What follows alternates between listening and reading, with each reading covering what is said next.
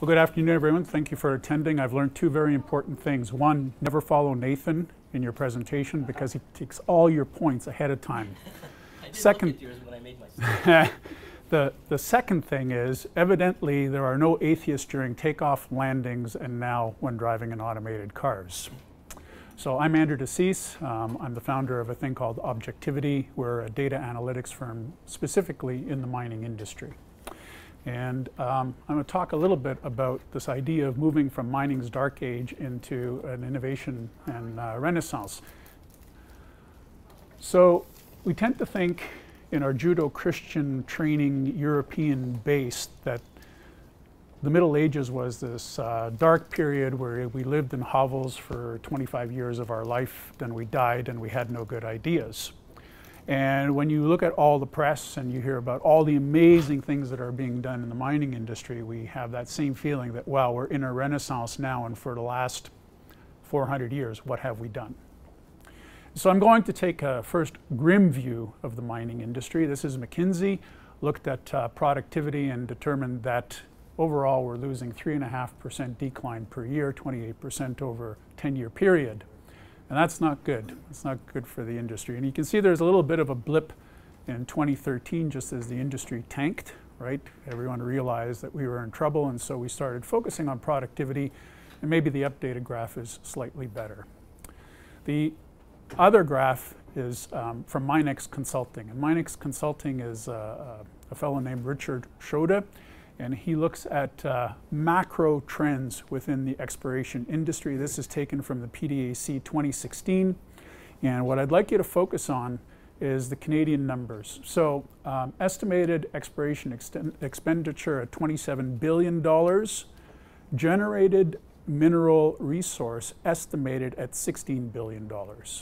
So for every dollar you put into the ground exploring, you can expect to get a resource, reportable resource, of 0.62 cents. You haven't actually taken the mineral out of the ground and sold it. You just think you know it's there within some level of risk. What's really interesting is that for $27 billion invested that same year, we sold $24 billion of metals, non-metals, and coal in Canada. So we spend more than we produce, and the spend that we produce doesn't regenerate the value that we're putting into the ground as an industry. And so this talk is going to be a little bit about why I think that happens. Now, on the flip side of the coin, we have been doing amazing things. So we'll look at central operation centers. One of the big things that came out of the last mining boom is Rio Tinto with their mines of the future. Originally, this talk was given as a keynote to the Australian Centre for Geotech, and they had just announced that day in October that their 2-year project started in 2012, has been completed, and they can take a train and they can drive it through the desert automatically. And I thought to myself, well, that's amazing, $500 million to drive a train on a track where you don't need to steer it in a desert where there's very few things to hit. How difficult can that be? And then I noticed this slide. It had to do with software. And then it makes sense. As soon as you start any investment in software, you know you're going to be over budget, you're going to be late, and it's going to be difficult. And in the news today or this week, we hear about Phoenix. How difficult can it be to do payroll for civil servants in Canada? The new price tag to fix Phoenix is estimated at $540 million, and the footnote is that's okay because the Australians paid $1.2 billion to fix their payroll system. Why are we paying them anyways? I don't know. It is a boggling number, and it's difficult to find out who the contractor was. So Rio Tinto, interesting parameter since 2008, talking about automated trucks. Again, the idea is to displace the worker so that a truck can work more time. What's interesting is a 10% increase in utilized time. Complex, large company, large investment, changes to get 10% improvement in end-of-line production. So possibly tons, but for a time being, increased time. But do you have to be large to make a significant change? So most people in the room know Rick Howes, know of Dundee, the work that they've done in opening the lid in the mine, taking commodity off-the-shelf Wi-Fi, putting it into a mine that arguably had their back against the wall, and then coming out and spinning out to both a technology company to sell the Wi-Fi system, now investment in MineRP. Original work was done with Dasys. Dasys, certainly an interesting company that understands engineering. They work with Airbus, they work with Boeing, Mercedes, integrating engineering systems. They purchased both Serpac and Gemcom and came into the mining space. The hope was they would take that engineering knowledge and bring it into the mining space, and you would start getting integrated design, much as we see when we fly in it or when an aircraft is designed. AI machine learning, I think a big shift happened in 2016. 2016, when Integra Challenge had SGS win, and they used relatively simple machine learning to match what an explorationist would do to target within the Lamaque property at Integra. So that's interesting, because now we're saying we have highly trained, skilled individuals. And SGS demonstrated that they could use a relatively simple algorithm to come up with the same outcome. The big one is automation. If we can displace people, a lot of mines have automated LHDs. The idea is you're teleoperating at a distance. The person doesn't have to move to the face. The LHD or the bogger in Australian can move to the drop point, and at the drop point the individual takes over and basically controls the loading cycle. This is a 2014 video, Queen's University, demonstrating their autonomous loading system.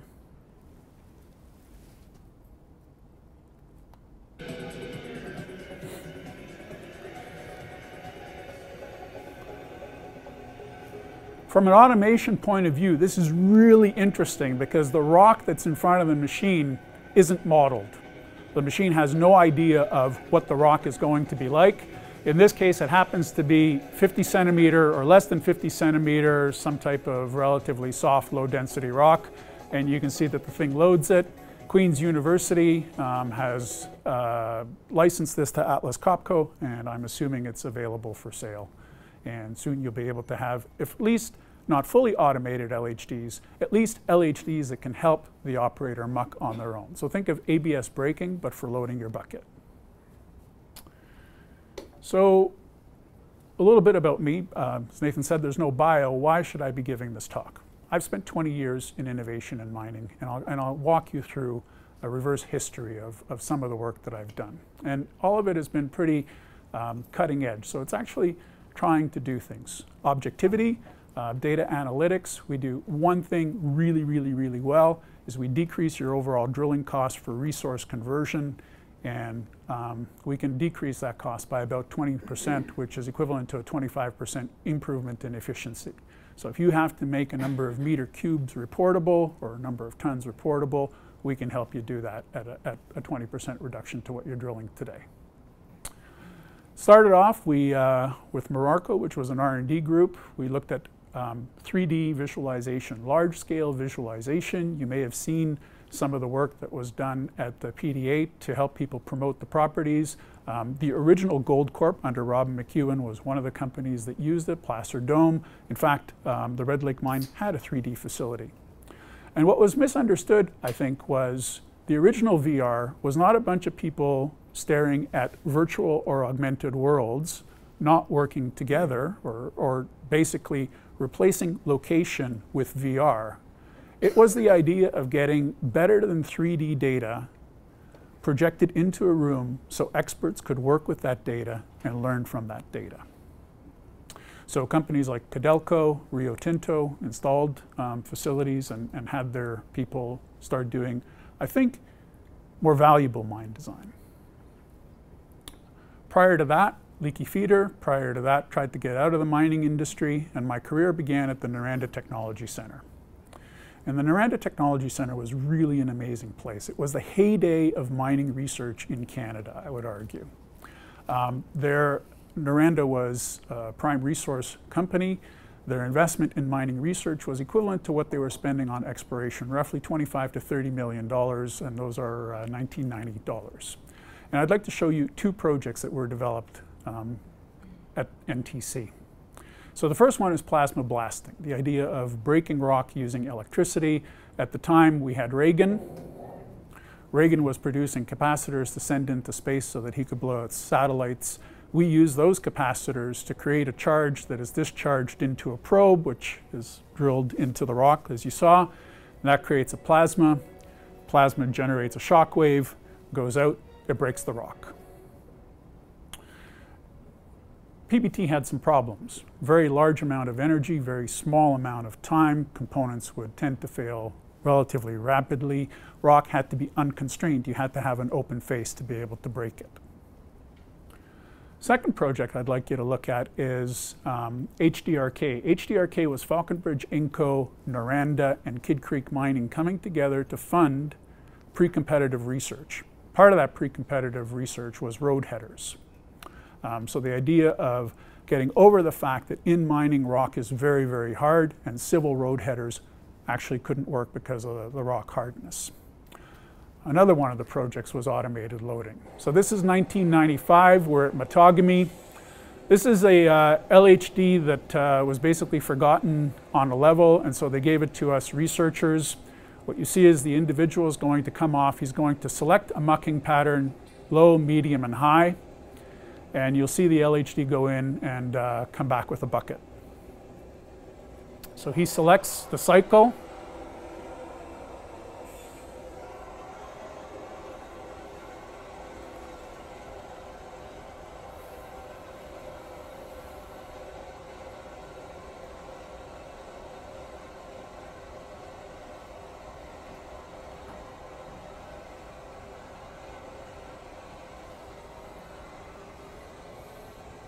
Wait till you see the advanced 1994 visual graphics that we're going to put up in a second. Wait for it. Look at that, 16,815 pounds. More importantly, realize that the size of that rock is larger than the bucket and the vehicle could pick it up automatically. There was no human interaction. The algorithm that we used came out of MIT. At the time, Noranda was funding a program with MIT. We had access to, in this case, a fellow named Rodney Brooks. You may know Rodney Brooks as the guy behind iRobot, and iRobot is the company that produced the Roombas. We used that algorithm to produce this. Overall, when we started off, the operator said, I don't want to work with these researchers. After a couple of weeks, he says, I'd like my bonus to be based on whatever this machine mucks, because the machine was mucking 9% more than he ever could. So, 1995. You saw what the mucking looks like in 2014. What happened for 23 years? Where did the technology go? How did we as an industry walk away from 9%, which is equivalent to the 10% that Rio Tinto had with the automated trucks? What possibly could happen? And so we know that as researchers, we did not communicate the value well to operators. We came in with 8 sensors and 1 CPU that had to be mounted on the vehicle, on vehicles where there were no sensors, there were no, certainly, CPUs. Today, you buy an LHD, you get 50 to 70 sensors, maybe 6 to 8 CPUs, the same as you would have in the car. And that was one of the big changes, right? It was this barrier of complexity that we could not get over to be able to implement a 9% improvement in bottom line. And you think about what that 9% would mean to every mining company in Canada had it gone through. But there's a bigger problem. And we look back, because this is complicated. There's sensors, there's equipment. But think about the Goldcorp challenge. So Rob McEwen, when at Goldcorp, takes his database of information, puts it out on the web, gets a whole bunch of people to submit where they think they should be drilling, gives out, I think it was $500,000, and the industry watched. And then nobody repeated that for 15 years until Integra did in 2016. How can that happen? And so that's what I'd like to explore in the rest of the talk. How can that happen? Well, I'd like to run a small simulation with you. So let's play a game. So we were all asked to bring $10 bills. Did you? Yeah? Everybody have a $10 bill? So Nathan's going to help me. Nathan is a currency expert today. He went out and he got... is actually 13. I got 150 pesos. Okay, here's the value proposition. I have this piece of polymer. It's a $20 Canadian bill. There's no tricks to it, no magic. I'd like to sell this to somebody for $10. Who's the first bidder? Me. Where? Thank you very much. Okay, so that's relatively simple. It's 100% return, instantaneous, right? Only because Justin could say, me. And you had your hand up, but he's closer and it's easier to get to. Actually, I'll put that in here.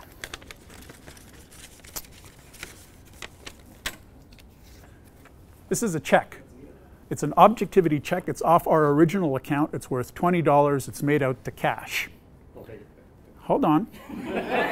Now, I have to tell you, if this thing bounces, it'll probably cost you $40 to $60 because your bank's certainly not going to take the loss, and I won't be able to pay it because there's $20. But I can assure you probably, that the $20 is good. Right. So, who? I'll take it. No. I don't know what to do with you because I don't see your money. There it is. And I'm closer. Thank you very much. Cash is king. Okay. Last, third one. We could play a fourth one. The fourth one's an NBA game, which is really fun. Third one. Envelope with a certain amount of money in it. And we're going to mimic expiration. We need an expert, please. So, mining industry, you have some resource in the ground. You have to estimate it. Nathan's going to estimate it for us. So it's a two-step process. You need to pay Nathan $10 to hire him as an expert. Is there somebody here who's going to hire Nathan? There we go. Second step, Nathan is going to be allowed to look in the envelope and he's going to be able to tell you yes or no whether it's a good bet, right? Okay. But it's the mining industry, so we're just not going to let Nathan look into it. It's a highly folded deposit. And Nathan works for a junior, so there really wasn't a lot of exploration done on the property. So yes or no? Yes or no? No. Okay, no. Okay, does anybody want to bid on it anyway? No. Oh, wait a minute, I forgot to tell you. The client wants you to put on rose-colored glasses during the evaluation. So do the best you can. Oh, actually, it feels like a gold bar. Yeah. It's objectivity. There ain't no gold bar in there. Okay, I changed it. I think it could be worth it. Okay, so who thinks it's worth it? Who's going to put in the extra 10? You need a JV basically, or you need another 10. Do you have another 10? Where's the 10? What, you think this is faith? 20, get my change 10 pounds. 10 pounds, yeah, bid everybody. Okay, the envelope is yours. 50-50. Okay, 2020. Who thought, what's the angle? Anyone think that? Why would he give out a $20 bill for 10? Nobody thought that, but nobody but you. Okay, good. So let's look at the three cases. The $20 is a no-brainer, right? It's real currency. How can you go wrong? The second one is mitigated investment, mitigated risk. I gave you a fair warning that that check could bounce. You may want to hang on to that check in case I become either famous or infamous. The signature may be worth more than the $20. The third one is today's investment environment in mining. There is some level of value that you're hoping is probably good. Keep in mind, I told you at the very, very beginning, every dollar invested gives you a return of 62 cents. You hired a professional to go out and do an assessment for you with limited information, and then you made a buying decision to buy an envelope that you don't know the value of for $10 with an additional $10 investment to Nathan. There's a third experiment that happened here, and that's the innovator. The innovator goes off, takes a hypothesis, invests money, tries something, learns something from it, and moves on. Hypothesis could be correct, hypothesis could be wrong. Hypothesis is wrong, other than the learning, you lose the money. So I've invested the money that I've put in there with the good expectation that Tim's not going to cash the check because he believes that there's a high risk and that the envelope doesn't actually contain anything more than a couple of coins. And so I walk away with some value of money. There's also other value. For those of you who do things with Facebook and Google, the value is not necessarily in the information that you provide, but rather in the information that you get. Had I picked up a business card from each one of you, that could have been valuable for me. So if you had said 10 years ago, I am going to produce a map of the world and I will show you pictures of every street and I will give you every direction from any location to any or any other location using bus, bike, walk, car, and I'll do it for free, you'd go, you're crazy, you can't do that. Particularly if you were Garmin and you were selling world maps at the time for $250 per region. But that's exactly what Google did. Why? Because you're willing to sign off on information, let them track where you're going in exchange for that information. Many of us work 2 hours a day from Facebook for free. So what are our challenges? How does this translate into the real world? Well, it's difficult for us to move forward. $10 is not significant to most of the people in the room, nor is the $20 that we invested in the experiment for illustrative purposes. But we do have challenges in the mining industry. And so we're a commodity product. Nobody lines up when Codelco brings in the first train load of copper for the year. And certainly, grade uncertainty is an issue. We never really know what's in the envelope. In fact, I don't know what's in the envelope because I just tossed in some loose change.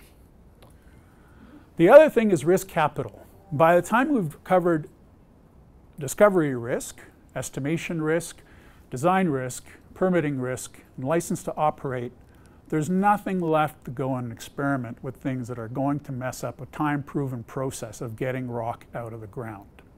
The other thing is, when you listen to the IR people, this is what they're selling you. And by the time that first piece of ore comes up from the ground, that's what your project looks like. And if you listen to McKinsey, 4 out of 5 mining projects are over budget by 43%. That's our reality today. When we go in, we tell our shareholders that we're going to build something. The expectation is that you'll not get in on budget. And how is that acceptable? And part of that is because we don't change our business models. So we're also, another challenge is the cyclical nature of our industry. And as you start doing any type of technology development, if you hit a trough, you have to stop and you lose that intellectual property. The Noranda Technology Center is replaced with a bunch of condos. All of the information from 200 researchers basically got absorbed somewhere and vanished. But the cycle is a bit more perverse because when you're low, well, I've got no money to do innovation. When you're high, I certainly don't have time because I got to get tons out. And when you're really, really low, don't even call me because I'm certainly not going to rock the boat because I'm one of the last survivors from everybody else in the department. And so how do we bridge that gap? And it's a difficult gap to bridge. The other thing is when you look at the general population, you have innovators, you have laggards, you have a whole distribution. And so if you're developing a piece of software for Android with 1 billion users, you're going to get that whole cross-section. We were just having a talk with Nathan at the beginning that even with diversity, we still hire the same type of person, right? The square peg in the square hole, because that's what we've always done. And on LinkedIn, I read an article where the fellow was talking about how innovators have to exist in an environment where the thing that you are compensated for is decreasing variance. Innovators do not decrease variance. Innovators go out and say, I didn't know there was a box I had to work in. What's the box?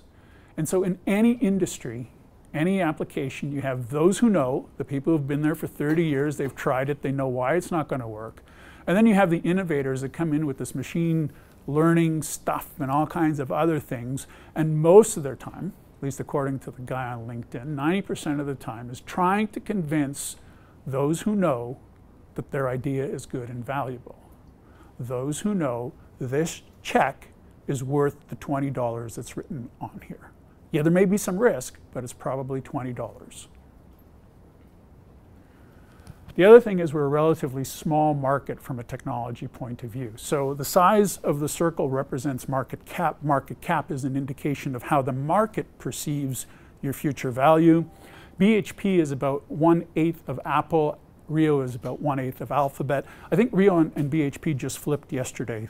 One of them went down, the other one went up. So I think the largest market cap mining company today is Rio Tinto. Oh, that's a good slide.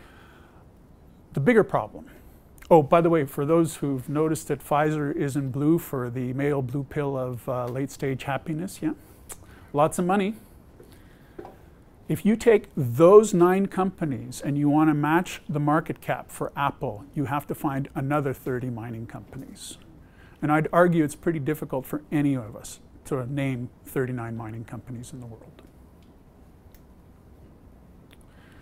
So how do we attract people into a very limited market, to a cyclical market, and where most engineering is done by rule of thumb, by those who know, and say, well, I can't necessarily trust your math because you don't know. And I certainly can't trust, or it's difficult for me to trust a black box AI. And we see that with our drill hole programs. We can go out and produce KPIs and show that every KPI is better, and the geologist can still look and say, no, it's not as good as my program, but can't explain why. So is that fuzzy feeling real? Now, for those of you, most of you drove here, right? There's a lot of innovation in cars. Oh, a slight parenthesis. I went looking for innovation in cars because I'm told the Canadian economy relies a lot on innovation in the automobile industry. And GM has just come up with hotspots. Your car can be a hotspot. And I thought to myself, you know, as a teenager, my car was a hotspot quite often, so there's nothing really new there, which puts me in the league of the old people who think they know.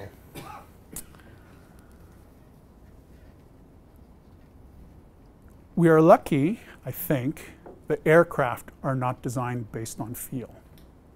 The aircraft are designed on engineering principles.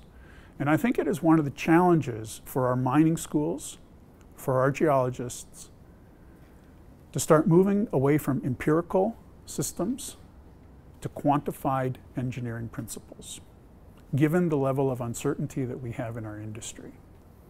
Because when we produce a resource, that resource is only an estimate. But we're making progress. So Nathan mentioned Unearthed. I'm going to mention 2 other initiatives. The internet was built on standards. Companies that tried to come in with their own standards were basically pushed out. It's one of the reasons why we have the level of innovation that we have today. Mining industry has 2 standard groups, IRIDIs for machines, and more recently GMSG. If you have 2 takeaways from this presentation, the second one should be, please support the open mining format in any of your RFPs or requests to your vendors. It is a GMSG format that allows open interchange between the major mining GMPs. So any company that has to deal with mining data has to deal with some type of data translation. There's always data loss. There's always some type of misrepresentation, and the OMF is trying to solve that. Right. So the other thing that's interesting in the mining industry is we're starting to have competitions, a little bit like Kaggle. Disrupt Mining, we got to be a semi-finalist last year for the drill hole thing. Being a semi-finalist in Disrupt Mining is really like being a usher or a bridesmaid. It's not at all like being part of the main event. You certainly do get recognition for the work that you've done. We got a couple of free beers and some pictures, and as a mining engineer, I thought that was pretty good, you know. Disrupt Mining was a call for ideas, and the latest one just came out, I think, 2 days ago for 2018. Again, Goldcorp is the main sponsor. What's interesting was that most of the people in 2017 were mining type people. Mining type people provided ideas for mining solutions, very few outside of mining, which isn't the case with Unearthed. Unearthed is another organization out of Australia, and they get companies to sponsor the same type of thing as Kaggle is doing, but live events, 54 hours, produce an application. It was really interesting to see that 70% of the participants are not mining people. So, we have a blueprint to move forward. We've proven it with health and safety. Over 20 years, the culture of mining health and safety has completely changed. And that includes support from the CEO level, systems that are in place, evaluation criteria. And my argument is we have to do the same thing for innovation. We are going to get a wave of innovation coming into mining, and we neither have the pull nor much of the experience, as we've seen in the last slides, to deal with that innovation. And so one possible change is to follow what we've done in health and safety. And if you've visited a modern mine, you know that safety is fundamentally different than it was 15, 20 years ago. And safety can stop production, as it should. So I'll put up a quote from AWS. AWS is Amazon Web Services. The keywords you want to read are, so this is a gentleman who works, he's not senior management. The point, I've rarely seen so much appetite for change at such a high pace. And culture eats strategy for breakfast. And so we can create as much strategy as we want. If the culture is not in place to innovate, it will be basically repeating what we've already done. Current state, it's the envelope, folded, limited information. But I believe we can take a step through better modeling, better information exchange, collaboration, to move at least towards a mitigated investment where there's some quantifiable basis for assessing your investment in innovation, and hopefully to move to a no-brainer where the value is so high that you need to implement that innovation. Interestingly, the World Economic Forum says there's something like $390 billion of pent-up opportunity if we could only innovate in the mining industry. 70 or 88 billion of that would be coming from connected workers. I think the much higher value is in the agility, the capability of being able to react to the uncertainty that we have in the mining industry.